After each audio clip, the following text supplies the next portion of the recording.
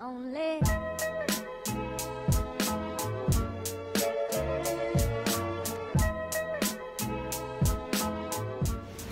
What's up, guys? This is Dr. Webb here. This weekend, you guys are going to hang out with me as I go to a course in Colorado. I'm going to Denver. I just got to the airport. It's about 6 a.m. There is a hip and knee course, which we will go over how to do hip and knee replacements. There are orthopedic surgeons from parts of the U.S. who will be there. They will teach us their lecture. We will go over like the approaches of doing a hip and knee replacement. For a hip replacement, we can go through the front of the hip, the side of the hip, or the back of the hip. So lots of different approaches and different components of the contrast of a hip or a knee replacement. And there's a lot of different ways that you can do them. And then we'll go over into the cadaver lab and then dissect some cadavers. We'll practice doing the hip and knee replacements. And then that will conclude our weekend with maybe some dinner kind of here and there and checking out some of Denver. But you guys are going to hang out with me this weekend. I really look forward to it. As residents, we do travel, especially surgery residents, to different locations all over the U.S. And this is a portion of our training. It kind of coincides with what I love to do, which is travel. So head into Denver. We'll see you shortly.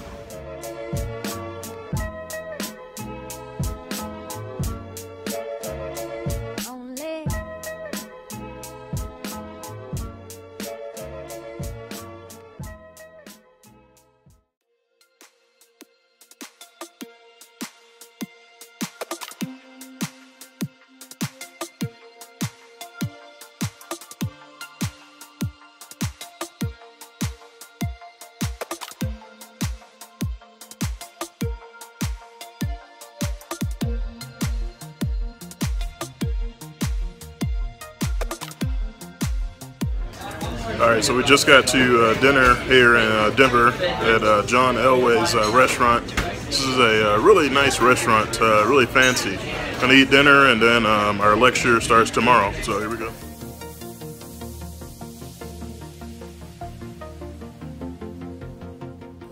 All right, good morning, guys. This is day number one. It's about 6:30 in the morning. About to head downstairs and then we're going to the place where we'll be doing our lectures today, and also the cadaver lab. So we have some orthopedic surgeons who are joint replacement surgeons. They're going to be teaching us. We'll go over the anatomy, biomechanics of the hip, how to put in a hip or knee replacement, complications, and then we'll go practice some of these things in the lab. But looking forward to it, and we'll see you here shortly.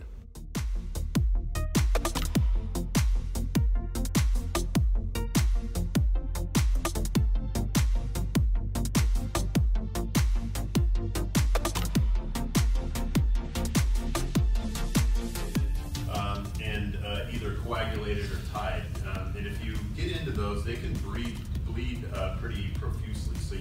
So I try and do a good job of coagulating these so it doesn't come back later in the surgery and bleed more, which they sometimes do anyway.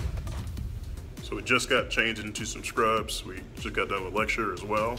We're about to go into the lab and then practice some hip and knee replacements. Here we go.